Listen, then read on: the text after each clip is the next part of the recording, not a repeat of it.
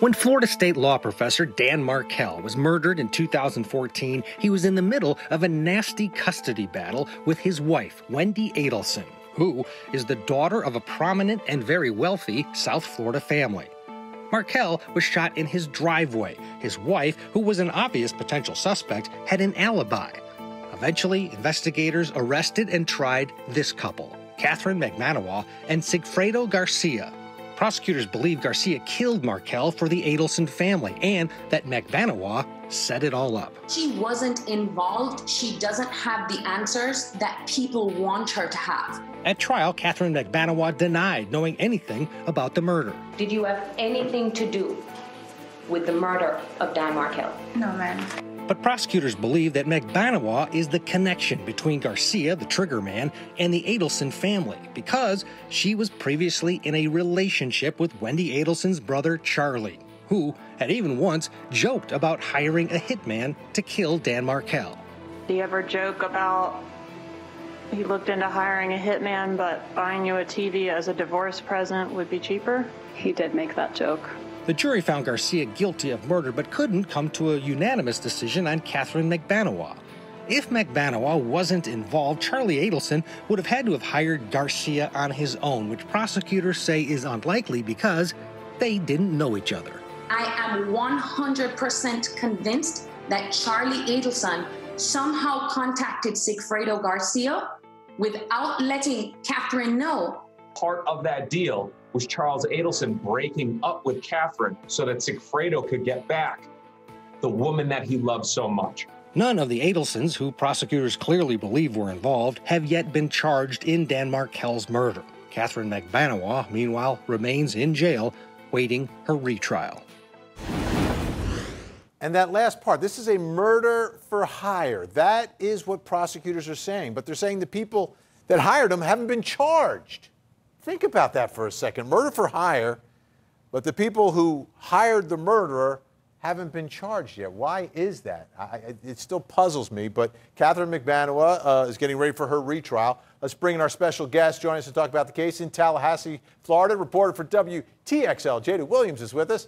And in Redwood City, California, Dan Markel's friend, Jason Solomon. Welcome to you both. Jada, so has there been any movement towards charging the Adelsons? Anything new on that front? I don't know if it's going to be Donna, the mother. I don't know if it's going to be Charlie, the son, or Harvey. I don't know who. But has anyone in this alleged murder for hire plot who allegedly hired the murderers been charged or going to be charged here?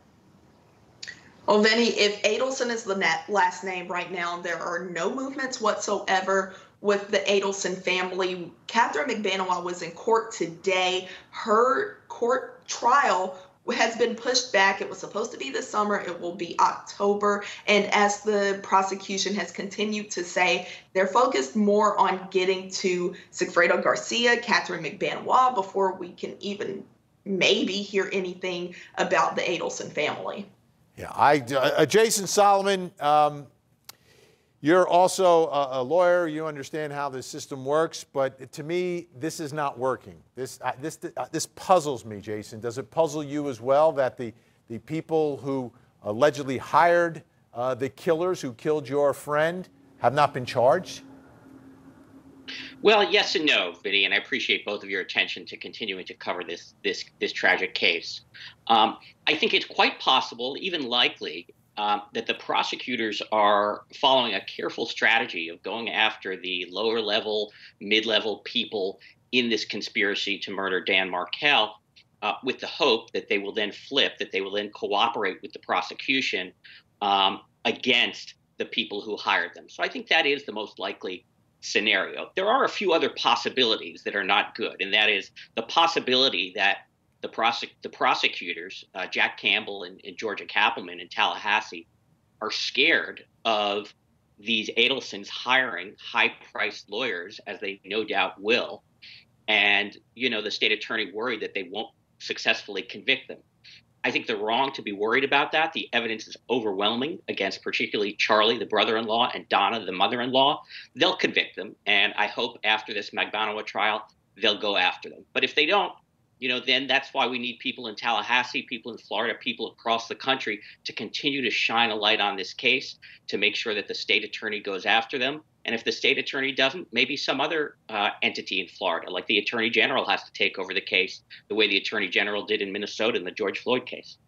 Absolutely. Jada, so Catherine McBanowa at that first trial, she took the witness stand. She testified, and she talked about not knowing anything about this murder plot. Yeah, she took the stand and she said, look, I dated the guy, weird things happened, but I have no idea about what's going on. She said she had no idea who Dan Markel was. She had no idea what was happening. And to this day, she continues to maintain her innocence throughout the entire ordeal. And she's still locked up, right?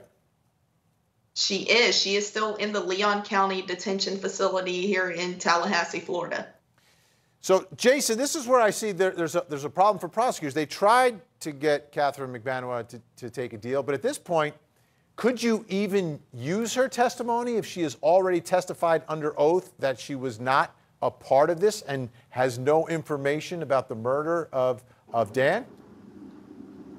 I think you're right. I think it may be problematic for them to use McBanowa's testimony. She lied on the stand, obviously. She perjured herself. There's overwhelming evidence that she was involved. There's phone records. She got checks from the mother-in-law, Donald Adelson's dental practice, payroll type checks as if she worked there, but she didn't work there. And we saw her defense lawyers on your segment earlier making the claim that somehow maybe Charlie Adelson knew Garcia directly. That's ridiculous. There are all kinds of cell phone records, and there's no evidence that they knew each other directly. So it may be that the prosecutors are waiting to see if maybe Garcia himself might cooperate. That's possible. Or they just think that it's better to try McBanowa and the Adelsons separately, and that could be quite reasonable as well. But again, we just want to make sure that they don't turn around after this McBanowa trial and say, oh, well, we've already spent a lot of time and taxpayer dollars on this case. We got to move on to other cases. No, that's just unacceptable. There is not justice in this case unless we go after the Adelsons. Jack Campbell and Georgia Kaplan, the prosecutors, can make this a crowning achievement of their careers, or they can make it a dark stain on their careers. It's up to them. Yeah. Jada, when we look at the relationships, Catherine McBanowa, she was involved with Charlie Adelson, right? Wasn't she like a shot girl or something at one of the clubs, and Charlie would pull up in his fancy red convertible sports car? Yeah, and that's something that the prosecution really harped on, was that he was this fancy guy. He had all of the nice, fancy, expensive cars. She worked at this high-profile Miami bar as a shot girl, and then out of nowhere, she ended up working for the family dentist practice.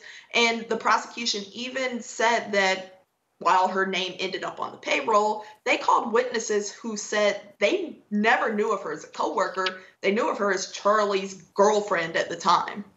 Yeah. A note to self: do not go to a dental practice that hires a shot girl I mean, unless she's trained to do it. I mean, it makes no sense. It makes no sense.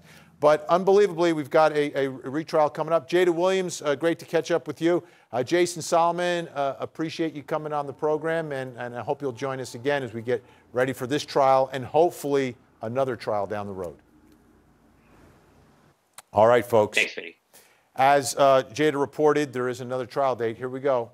October 4th. Mark that date, folks. October 4th, the retrial of Catherine McBanowa, and we'll see if they can convince 12 people beyond any and all reasonable doubt.